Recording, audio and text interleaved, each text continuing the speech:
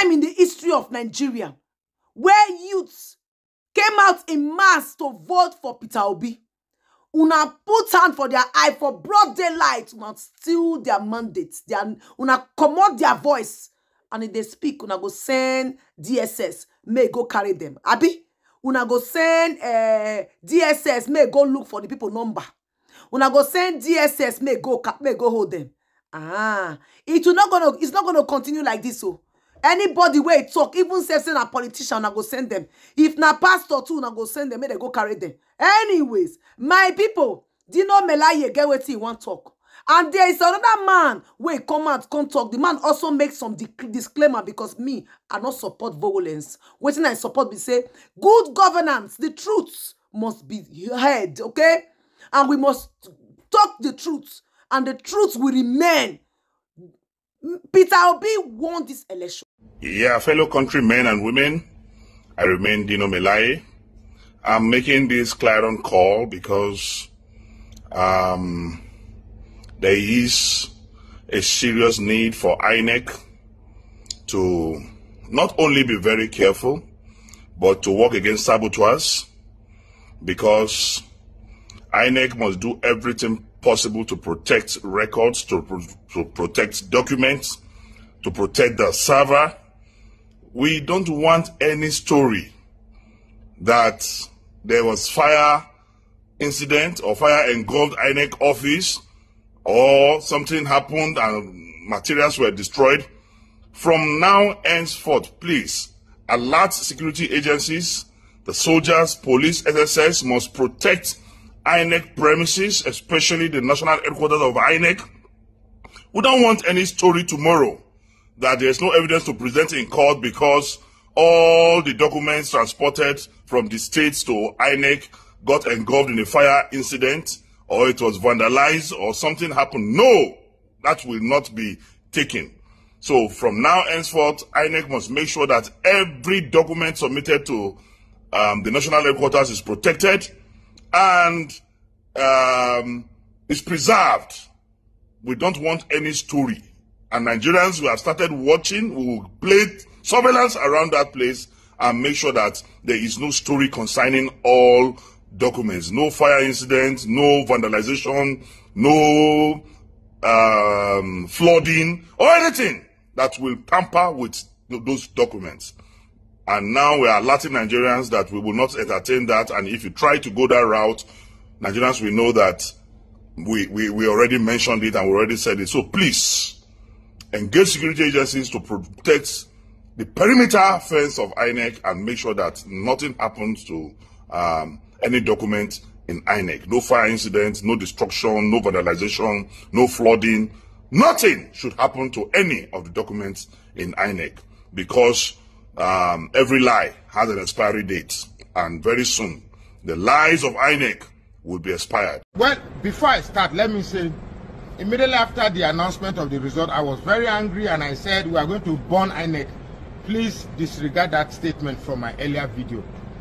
It was mentioned out of anger, and I regret at my age, I shouldn't have said a thing like that. But please, that particular statement about burning INEC, I am using this opportunity to make a disclaimer. I'm making a disclaimer. It was said out of anger.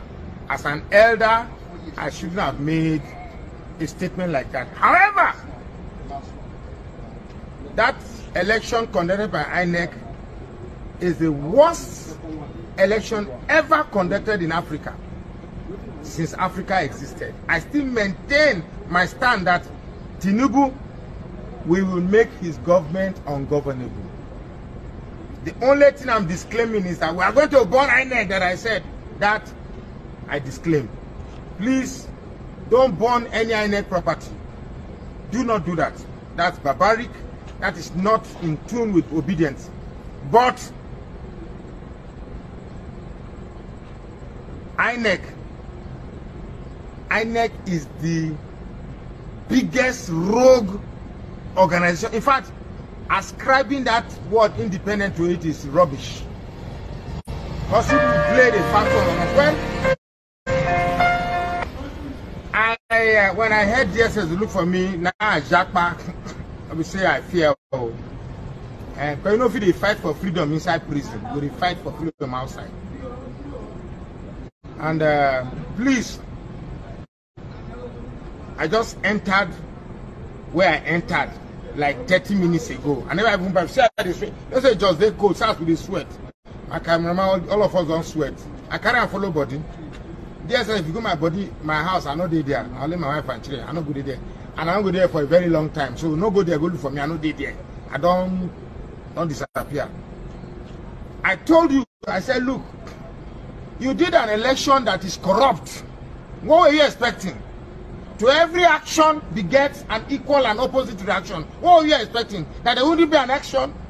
That you will come in on daylight and rob 200 million Nigerians of their choices, and you wouldn't expect a reaction? Come on. Come on.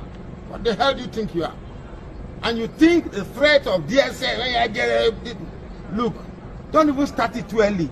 Time to start, shame will never reach.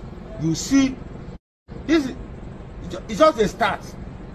When you thought you could just blatantly and openly in broad daylight rob 200 million Nigerians of their choices and put one old senile old man to become president, you think I want to become like Cameroon, where their presidents they pee for body?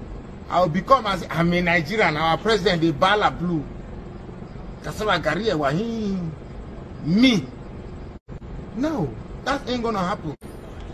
You've conducted your election, did what you think you can do, and you blatantly and bold-facedly, irrespective of the anger and the tension you knew is going to come out from the masses, you declare who you want to do. Let me tell you the script. Let me tell you the script. These people think they are smart. They made it in such a way that even when we start complaining, they will tell you that but Peter B won Lagos. Now did we talk? So why?